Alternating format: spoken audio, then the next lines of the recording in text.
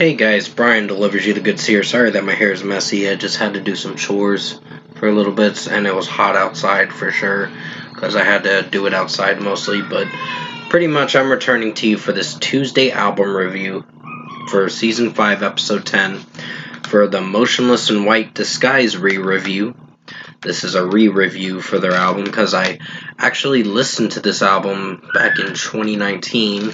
But I'm going to discuss what I think of it as of now, in 2023, because I know this is going to be the last Motionless in White album I review in their discography. I think I've reviewed their other ones, if I remember correctly. I'm not sure, but I will go back and look to see if I did. But basically, I'm going to discuss what I listened to for this 12-track album. It technically is 11 songs, because the last song is Catharsis. But somebody told me was a bonus track.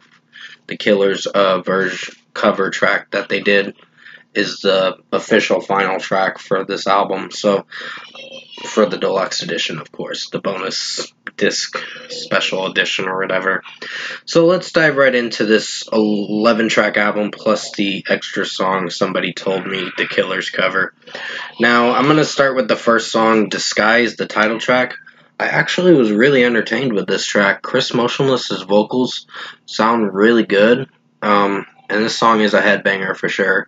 And I like the lyrics for the song, with what it's talking about, like how he feels rejected from society and he has to wear a disguise to basically hide the person he is, the monster that he really is. But I don't know, it's something having to do with some kind of identity thing or whatever. I don't know. But pretty much the song was really entertaining. I like the lyrics, and Chris Motionless's vocals are pretty good, and the drum work and guitar work is the best part. So 5 out of 5. Headache is technically, I saw an interview.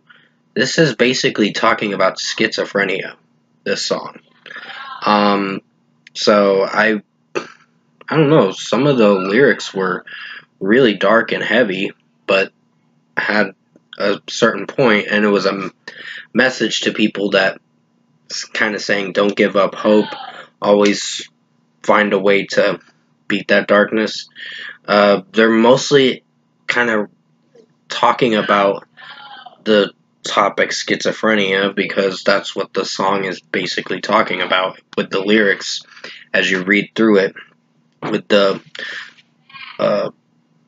kind of like voices and all that stuff talking to you and telling you to do stuff like this. So that is what the song is basically pertaining about. So I like the meaning behind the song, with what it's kind of talking about in this track. It's really sends a message to kind of don't give up hope and don't let those voices overtake you.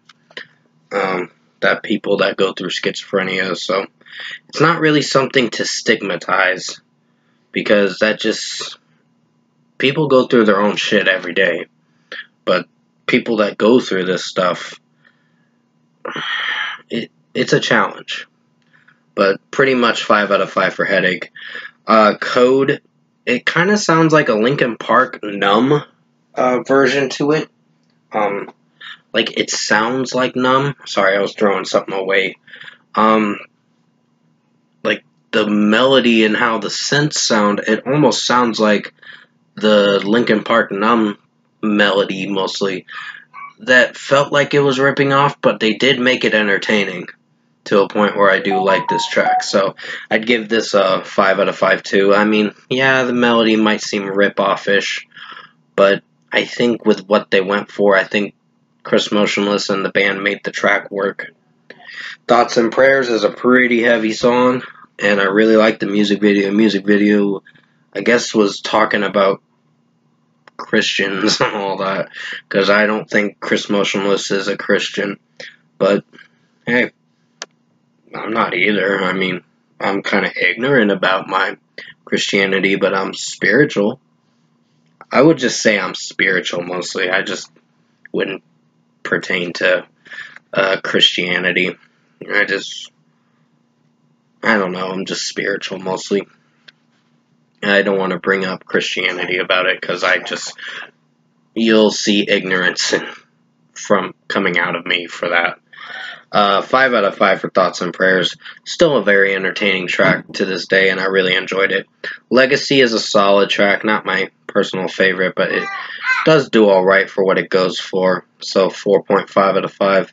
It's just the melody is simple, and just the way it sounds, it's alright. Then comes Undead Ahead 2, The Tale of the Midnight Ride. Very good song. It's a Halloween track for sure. About the Headless Horseman. The Sleepy Hollow movie is what they're pertaining this song to be, but it was a very well done track, and Chris Motionless' screams and his clean vocals in the track and the chorus sound very good, and this song is definitely a banger. I would definitely headbang to this song so many times, even at their concert, if I decided to go to it one day. So, 5 out of 5 for Undead Ahead 2, Tale of the Midnight Ride, or The Tale of the Midnight Ride. Holding On to Smoke is a solid one. I wasn't sure if I was going to like this, to be honest. I thought it was going to be one of my favorites, but I kind of grew out of this song a bit. This song is not bad. It's just not my personal favorite track, so 4.5 out of 5. Another Life is a very emotional track with how Chris Motionless is singing it at times, and I like it when the chorus comes in. It just feels like Chris Motionless's vocals sound really good in this track, and just what the song's talking about is kind of sad and emotional of a track, so really dug this song for what it goes for. 5 out of 5. Broadcasting from Beyond the Grave, Death Incorporated is solid. I think this was the weakest Broadcasting from Beyond the Grave. I think Corpse Nation was the best, in my opinion, from the Scoring the End of the World album, which was the new album, the last album they made, which highly recommend you pick up that album from CD. It's worth it. It is a great album. It's just filled with a lot of good bangers and filled with a lot of good material from Motionless. So, pretty much 4.5 out of 5 for Broadcasting from Beyond the Grave, Death Incorporated. Not my favorite one, but I kind of thought I was going to like it, but it's the sense and the way it sounds with the lyrics it's alright. Brand New Numb is another solid track. I'm not sure if I like it. It's kind of going for this hard rock kind of stuff with this track, but I think it works a little bit, but not too much. It's just fine. So 4.5 out of 5. Catharsis is one of my favorite tracks. I have a feeling I know what the song means and the lyrics and all that. The meaning behind Catharsis is something to feel or whatever, but I just personally think the track did very well with how it, like a certain emotional release or whatever is what it's talking about. The release of suppressed emotions, I think, is what it is. I have to look it up and see what it is, but basically 5 out of 5 for this track. I like Chris Motionless's vocals in this track, and the song overall sounds very good as the official closing track for the album. Now we're going to talk about the bonus track, Somebody Told Me, the Killers cover that they did, and this was amazing. I really liked this track for what they went for with this song, and this was a pretty well done song. I'd give this a 5 out of 5 too. It was a great closing track for the full album, and it did very well.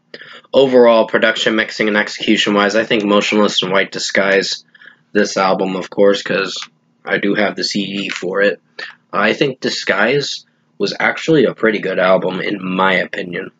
I mean, there's a few songs that are my least favorites, like Broadcasting from Beyond the Grave, Death Incorporated, then Holding On to Smoke, Brand New Numb, and Legacy were my least favorites. Those 4 songs were okay.